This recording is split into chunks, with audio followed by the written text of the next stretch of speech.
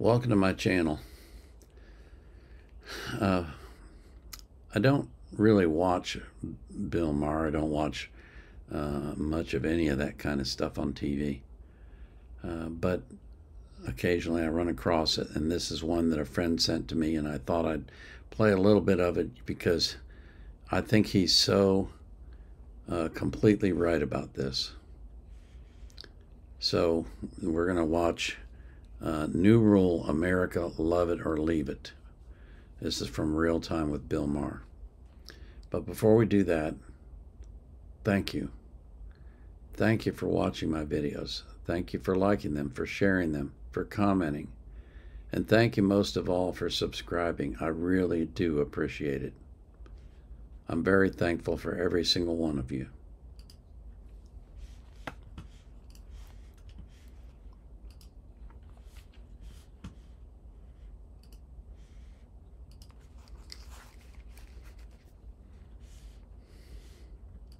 And finally, new rule, if you run for office in America, you have to want to live here. I bring this up because there was a video that made the rounds recently by a woman who said she was a proud progressive and was running for state representative in New Hampshire, and yet posted this. Is there a place we can move that people would be happy to have us, that we're not gentrifying or colonizing? I don't want to be a problem, but I need to get the fuck out of this country. The fuck out of this country. The one you want to be elected to a leadership position in? What was your campaign slogan? America, a shining shithole on a hill?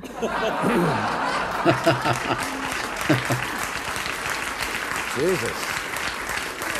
Even prostitutes have to pretend they like what they do. Speaking of prostitutes, last August, Donald Trump...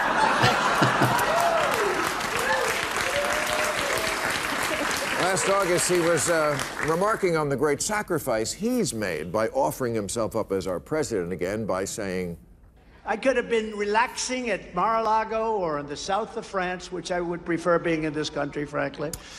Again, I'm confused by this political message. Vote for me because I hate it here. Now, does America have big problems? Yes, I've often cited the America Sucks list. Things like being 54th in the world in infant mortality behind Cuba, 19th in literacy behind Russia, 72nd in female representation in government behind Iraq. A lot of work to do here.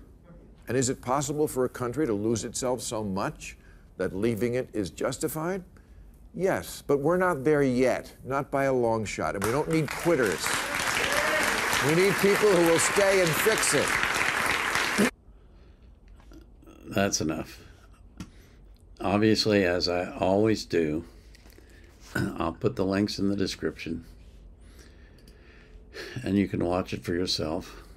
Bill has a great sense of humor, and he uses it very deftly to slice through a lot of the hypocrisy of people in this message that he's talking about. But I just thought you should see that because he's so right. He's so right. You know, it seems like every time somebody like a Trump is elected, we get people on the left saying, if so-and-so is elected, I'm leaving. And then they don't. Because they were lying. They're not, you know, I guess I should have kept playing it, but there's a place in there where he says, what I don't understand is why you're asking immigrants to come here and yet you want to leave.